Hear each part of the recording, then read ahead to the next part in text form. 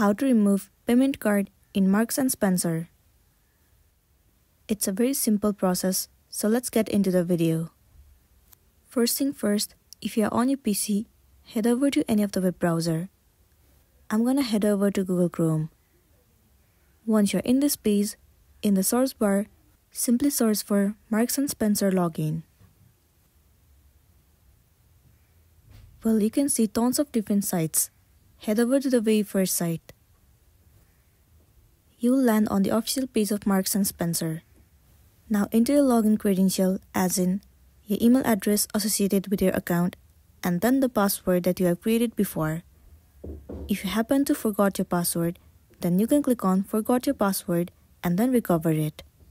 Once you have recovered the password, simply enter it again and then click on Sign In. Once you click on Sign In, you will be successfully logged into your account. After that, head over to your profile at the top right corner of the screen and then move into Settings.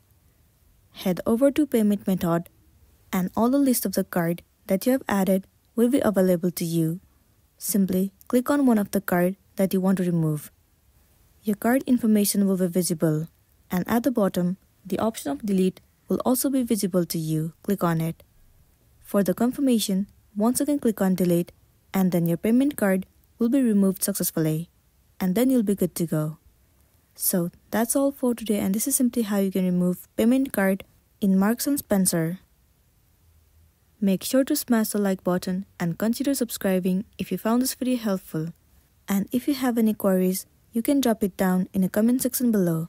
We'll see you in the next one.